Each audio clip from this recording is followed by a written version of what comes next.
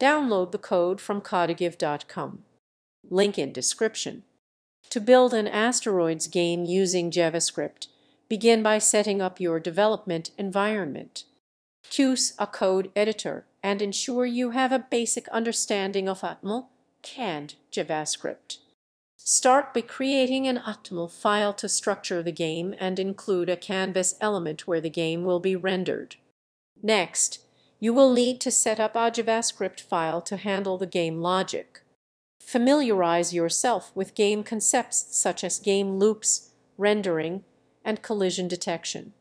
Plan the game mechanics. Players will control a spaceship that can rotate and thrust while navigating through a field of asteroids. The game should include features such as asteroid spawning, player movement, shooting mechanics, and score tracking.